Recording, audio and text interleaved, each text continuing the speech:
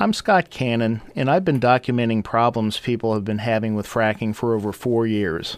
There is a problem of willful ignorance among the gas industry supporters and the gas industry itself, and it's evident in this film called Fracknation. The premise of the film is that Josh Fox, the director of the film Gasland, is lying about the negative effects of fracking by lying itself.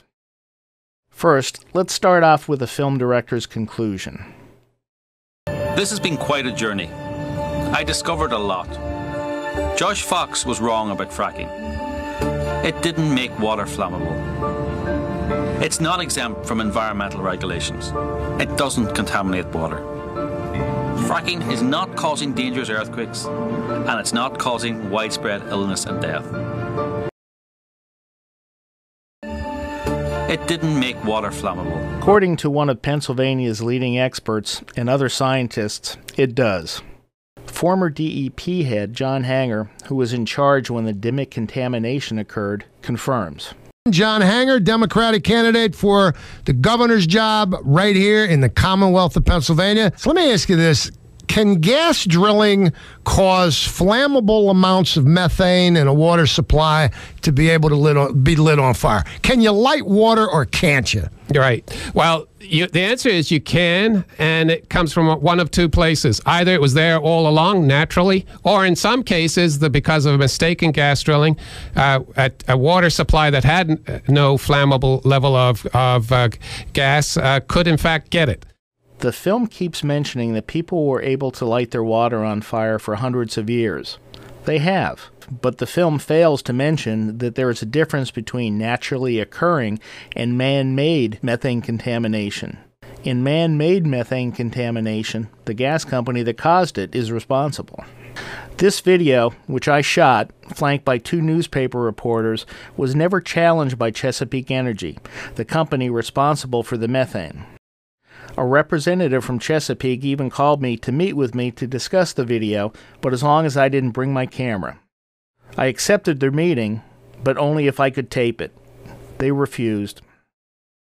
Here is the DEP letter telling Mrs. Vargson that the gas drilling is responsible for her being able to light her tap on fire.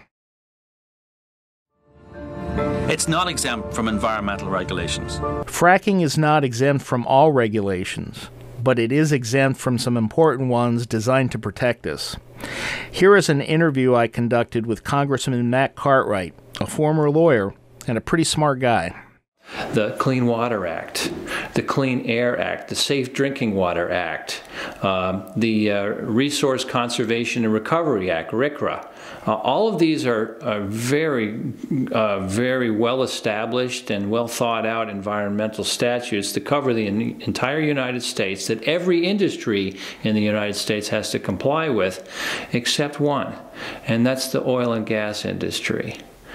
Now, why does the oil and gas industry have exemptions from the Clean Water Act, the Safe Drinking Water Act, the Clean Air Act, RCRA? Why does it have exemptions from them?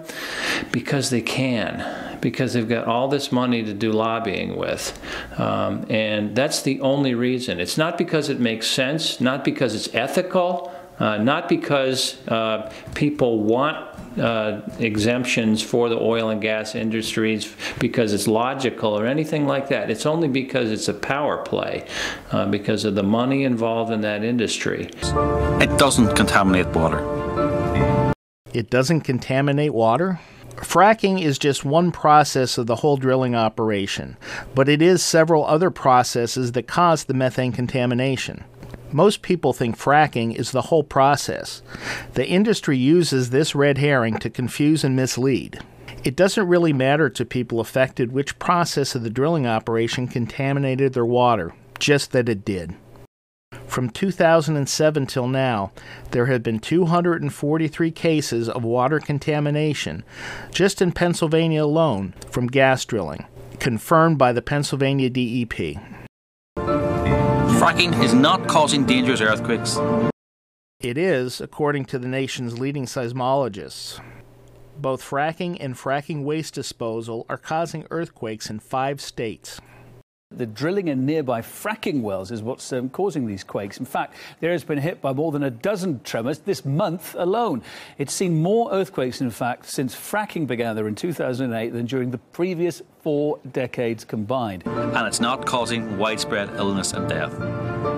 And cigarettes were considered safe until studies were done to determine that that was false. Studies on health effects of fracking are now being conducted after the fact that horizontal fracking has been going on for a decade. Meet the Sotners. They say that fracking for natural gas polluted their water. We had iron, chloride, sodium, strontium, barium, 3 different types of uranium. 2 of them are weapons grade. And here they are when they learn the great news from the EPA that their water is perfect. Oh, this is cool. Man, I'm sick and tired of this. Fracknation, January 22nd, 9 p.m. Eastern on Access TV. In this scene, the EPA tells the Sotners of Dimmock that their water was drinkable, but not perfect. What Fracknation doesn't show you is the last part of this meeting. The thing that we're here to see is your water safe? Any agreements that you have, any quarrels you have. You're saying my water's safe. Okay. I'm going to get some of you guys. I want you to drink it. I'm not drinking your water. One. You think I can drink it? Why can't you drink it? The Sotners' home was bought out by Cabot in a lawsuit. The deed says that no residence or dwelling will ever be permitted to be built on this property, forever. Why make a movie like this? For money. There are gas leasers and people in the gas industry that want so bad to believe that fracking is safe, they're willing to pay other people to lie about it. Here's another video that fully demonstrates the filmmaker's real character. Where are you from? Ireland. Ireland, okay. Where they banned plastic bags? Yes, we were one of the first to ban plastic bags. Which is so fantastic. And we are one of the biggest, we've had the worst recession in the developing world. Are the two things connected? Banning plastic bags seems to sort of meet. Ireland was one of the greenest countries earliest on and is now suffering one of the worst recessions in the developed world. Are the two things connected? You had a huge boon not too long yes, ago. Like yes. Major, massive. Maybe you overextended yourself. And then we got the Greens in government. The Greens got into a coalition government. Okay, well, I don't know that much about your country, so I can't really argue about it. All I know is that I'm really happy about the plastic bags because in Europe, one of the great things about Europe was that it used to be that everyone carried their own bag, which is the mindful, less wasteful thing. No, it's called poverty. You're confusing that culture. That's not European. That was just we were all poor. Okay. You were all rich here, and you were able to throw away your bags. Yeah, but they end up, doing terrible things to the environment. What? Plastic bags? Yes, they do. They get tangled up in trees. They get tangled up in. They go into the ocean. They get eaten. The fish eat them. They consume them. They die. Or we eat the fish that have the toxins from the plastic. And we're all living until we're 90. Don't you know humanity is the... But cancer's up. Autism's up. Cancer is a disease of old age. I'm so glad we're having this debate. I'm a huge fan of your work. Thank you. You're very sweet. Thank you. Well, I'm a huge fan of your accent. That was fine. You see, it's called debates, and I thought it was very positive. So as far as truth goes, this film gets a thumbs down. That is my review of Fracknation.